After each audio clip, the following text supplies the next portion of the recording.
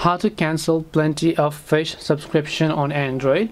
Hi everyone, welcome back to our channel. In today's video I'll guide you on how you can cancel your plenty of fish premium subscription on Android, so make sure to watch this video till the end. If you have the plenty of fish application and then you have a subscription, inside the plenty of fish application you're not being able to find the option to cancel your subscription. So how do you cancel your subscription on Android? Well, you have to understand one thing. The subscription on plenty of fish actually works from your Google Play card, because when you were asked to subscribe to it, if you signed up or maybe just entered your payment method from your Google Play card or your Google Play balance, you have to cancel the subscription from Google Play Store itself. So to make this clearer for you, just open up your Google Play Store here. Once you open the Google Play Store, make sure you're on the home page, then tap the profile icon from the top right hand side and then just go to this option known as payments and subscriptions, right? So right here you'll find payments and subscriptions.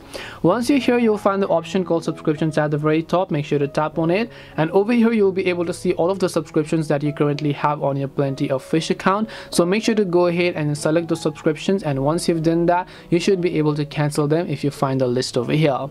This way you'll be able to cancel your plenty of fish subscription on Android. Hope this video was very helpful. If you have got any more questions, feel free to also leave them down. Thank you for watching and see you soon in our next video.